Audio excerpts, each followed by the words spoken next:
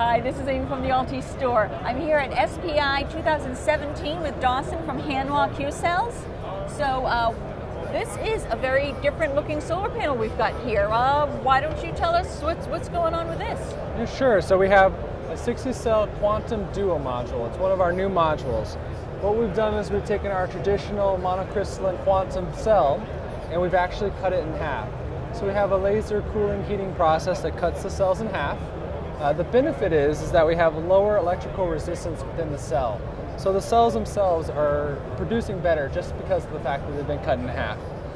In addition, we have smaller bus bars on this module, and we have more of them. We have 6. So the electrons have a shorter distance to travel before they get to a bus bar. Right. And they're smaller, so there's more area for the light to hit the silicon. So there's some really nice benefits to this module. As well as the cells themselves are a little bit sturdier because of the fact that they're smaller. Right. So it makes this a really durable module that gets a nice efficiency boost. So whereas if this were not a half-cut cell module, it'd be about 310 watts. Because we've cut the cells in half, we can get the efficiency up to about 330 watts or so. So we get a nice gain just because of that. Some of the other advantages, it has a lower temperature coefficient. So on your hot days, you're going to have a little bit better performance out of your module. And we actually have 2 separate modules going on in this 60 cell. We have 60 half cells up here, 60 half cells down here. They're strung in series on each side and then put together in parallel in the middle. So it acts just like your normal 60 cell module, but the electrical characteristics allow the wattage to get higher. And one of the other main benefits here is that if you get shading on the bottom half of this module, it's not going to affect the top half. Right. So you can do better in a shady environment or a snowy environment than you would otherwise. Right, because the electrons still have a path to get through if they're wired in parallel. And we did a video on wiring in series versus parallel for shading, so check that out. Exactly.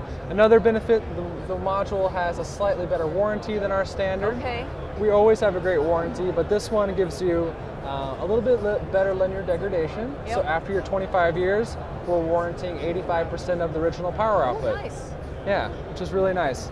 It's a black frame, white backsheet. Right. We'll have a black backsheet version available at some point. Okay. And then also, if you look on the back side, one of the key differences is that the junction boxes are decentralized and they're in the middle of the module. So we have a diode in each one of these, just like you would in a normal junction box, but they're split across the middle.